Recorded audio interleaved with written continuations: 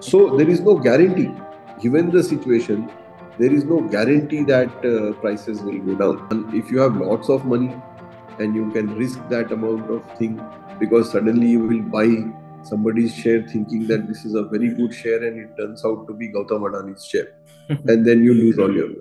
The Reserve Bank of India on 8th February increased the repo rate by 25 basis points to 6.50% in a bid to rein in retail inflation.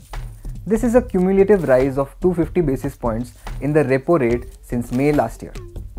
The MIM MP from Maharashtra, Imtiaz Jalil, pointed in the Lok Sabha that RBI repo rate has been rising since May 2022. 4 मई 2022 को 4.40 हमारा repo rate था।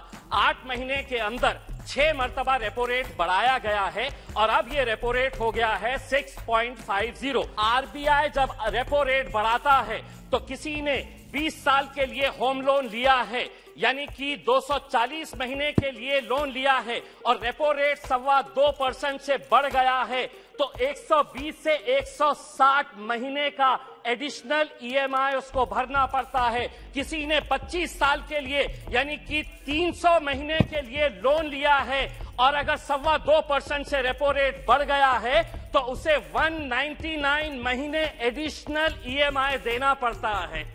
So is this fast rise in the repo rate a worrying sign for the Indian economy? Let's have a look at what this increase will mean for your wallets. The repo rate is the interest at which the RBI gives short-term loans to commercial banks. The RBI is basically the bank of all banks. Just like a common man could go to a bank when he or she requires a loan, the banks go to the RBI for loans. The rate at which they borrow money from the RBI is called the repo rate. For such borrowings, banks have to pledge certain government securities. The repo rate is increased or decreased by the RBI depending on the inflation levels in the country. Say inflation in the economy is rising, this means that the general price level prevailing in the market is rising. In such a situation, to arrest inflation, the central bank would want to reduce the money supply in the economy. For this, RBI may increase repo rates, which will make it difficult for the banks to borrow money from the RBI, ultimately reducing the cash flow in the economy. The only way the central bank has to fight inflation is to make money costlier by hiking rates and tightening cash flow in the system. The idea is to bring down demand, which will in turn contain high prices. So, even this current increase in the repo rate is a bid to bring down the level of inflation in the country. Of late, inflation in India unexpectedly eased to 5.72% in December 2022 from 5.88% in November, beating market forecasts of 5.9%.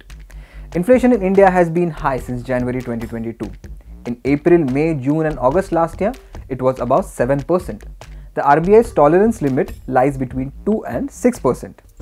But how does an increase in repo rate impact inflation? It has both a positive and negative impact on the people. 1. After the RBI increases the repo rate, commercial banks increase the interest rates on deposit accounts for customers to increase the cash at the bank's disposal. Customers get higher return on their savings, so they prefer to keep their money in the banks.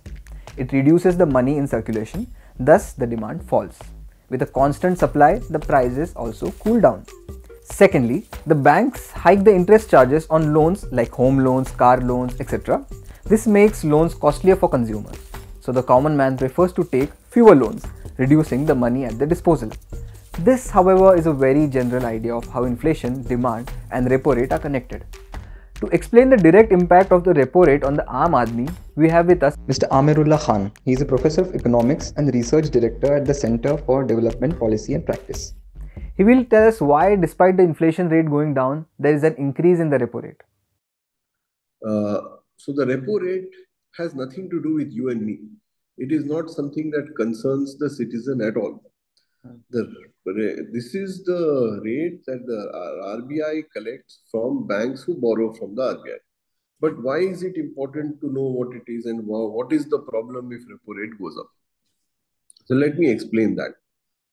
Your bank, say State Bank of India, is giving you a loan and is charging you 6% interest. Now, why is it charging you 6% interest rate? It is charging you that because when it is borrowing from the Reserve Bank of India, the Reserve Bank is giving the money at 4%. So the cost to SBI is 4%. It gives you a loan at 6%, which means that 2% is what the State Bank of India earns. Right. That is what they use to pay their salaries, pay their shareholders, and so on. Now, now what happens is that the Reserve Bank then sees that a lot of people are borrowing money. 6% is a very low rate. A lot of people are borrowing money. They are buying cars, they are buying houses, they are buying cell phones, they are buying refrigerators.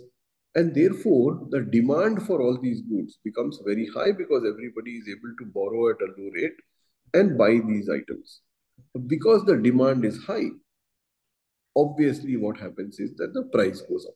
Whenever any demand increases, the price increases. In anything, any goods, services, some people find that their salaries go up. Why do their salaries go up? Why do, for example, Zishan's salary go up when he is a news journalist? Because the demand for news journalists has gone up. There are few news journalists, and therefore the per capita cost of news journalists goes up, and therefore his wages go up. Why does petrol become more expensive? Because there are more people who are buying cars, so therefore more people need petrol, and therefore the petrol price rises. Similarly with money, that when a lot of people start borrowing money, right? Firstly, what happens is that they borrow money and they buy these things. They buy laptops and phones and watches and shoes, and therefore the demand for all that goes up, and that is why prices go up. The second is that because the Reserve Bank of India is giving money at a low rate, so banks are giving money at a low rate, and therefore there is a lot of money in the economy. So prices go up either because there is a lot of money in the economy, and because that money that is there in the economy is used by people to purchase more and more. Okay. So on one hand, an economy where a lot of people are consuming more and more is a good economy, because that is where, because when consumption goes up, production also goes up. When production goes up, employment goes up. So everybody is happy. However, the problem comes when people buy more than what is being produced. And that is when inflation comes or prices become high. That is when the Reserve Bank of India says, oh, we have to do something about reducing prices. What can they do? They can't come to everybody and say, don't buy. Instead of that, what they do is they increase the interest rate. They now give State Bank of India, they give them loans at 5% or 6%, which means that State Bank of India has to increase the interest rate on the loan that you are taking from State Bank of India. Right. As a result, money becomes expensive. You were borrowing at 6% earlier, now you are borrowing at 8%. That this repo rate that has gone up, what it means is that the loans have become more expensive, which means that you find it more difficult to borrow money. And therefore, you slowly reduce the amount of goods you're buying. So you buy less motorcycles, less cell phones, less iPads, less houses. And as a result, the money in the economy comes down. And therefore, prices come down. When the demand goes down, just as in the earlier case, the demand was going up, so prices went up. Now demand is going down, so prices have. Right. And that is how the Reserve Bank of India controls inflation. This is what in economics is broadly known as monetary policy. So what happens is that when we measure inflation or measure price rise, what is the base price? See, what does price rise mean? Price rise means that today my coffee costs 12 rupees and last year it cost 10 rupees, which means that the inflation has gone up by 20%. If you compare the coffee price to 20 years ago, when it was 6 rupees, then the inflation is 150%, right? Or 100%. So inflation depends on what you are comparing it against. If you are comparing price today versus price 6 months ago, then the inflation rate has come down. Price hasn't come down. the inflation rate has come down, meaning that the price is not going up at the same rate as it was going up. It is going up, but it is going up slower, which means that inflation price rise itself is still high, meaning that the coffee that you were buying for 10 rupees last year, it went up to 15 rupees in 1 month. After that, it is only increasing by 10 paisa every day. So the inflation rate is down, but the prices are continuously going up. And that is why the RBI wants to control inflation. It wants to, prices shouldn't go up. Prices should stay where they are. In fact, in a good economy, prices should come down.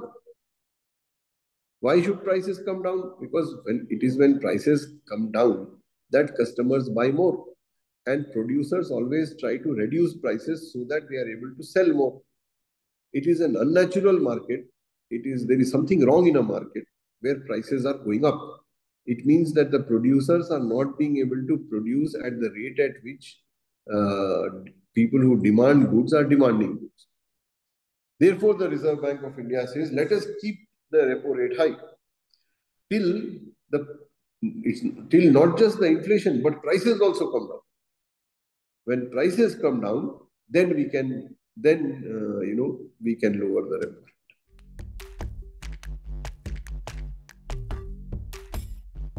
Yeah. So you see, one of the factors in price reduction is the repo rate, is the interest rate. But there are other factors also. For example, why are petrol prices high? Petrol prices are not high because the repo rate is low. Petrol prices are high because Russia is fighting Ukraine. That the Reserve Bank can't do anything about, right? That the Finance Ministry also can't do anything about. So, inflation has a number of reasons.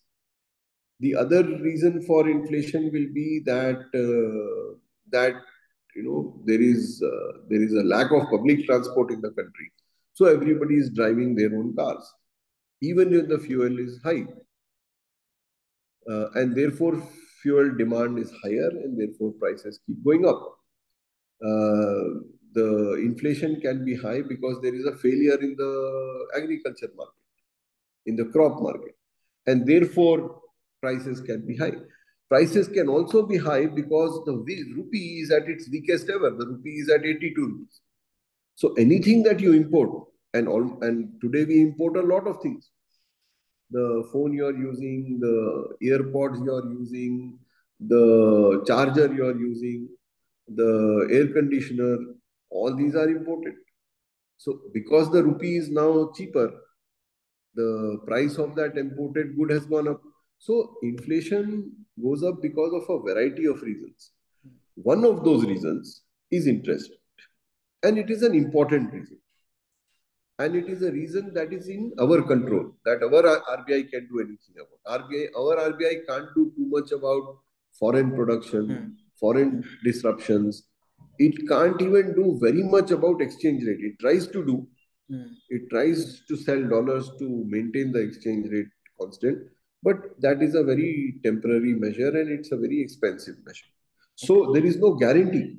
Given the situation, there is no guarantee that prices will go down.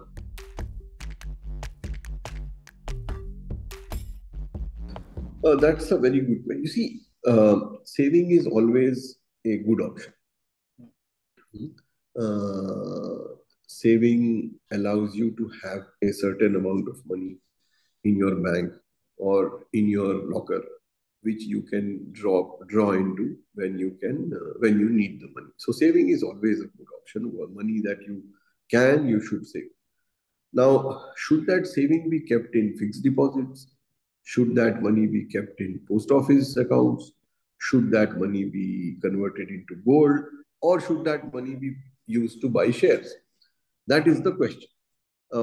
Most people like me, who are safe, conservative economists, will say don't buy shares. And if you have lots of money and you can risk that amount of thing, because suddenly you will buy somebody's share thinking that this is a very good share and it turns out to be Gautam Adani's share. And then you lose all your money. So therefore, be very careful. The share market is not for small people, for people who save small amounts of money. It is for people who have a lot of money to risk.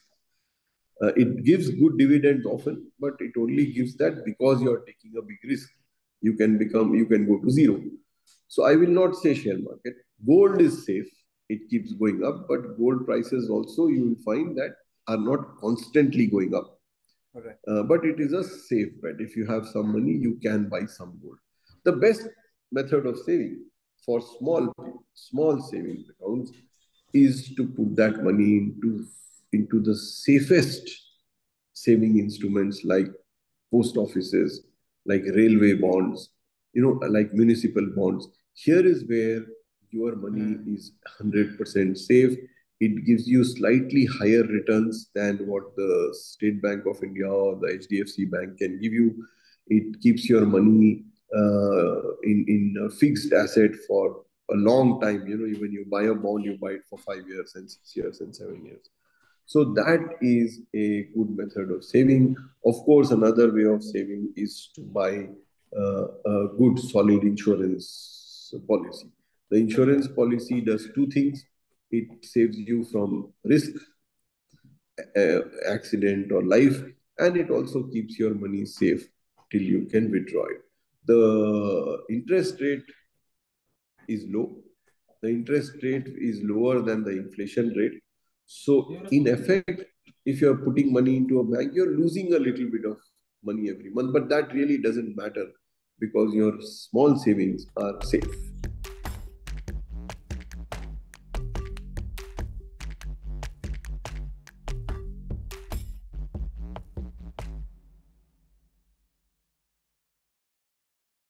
To receive instant updates on all videos from The Wire, click the subscribe button and hit the bell icon.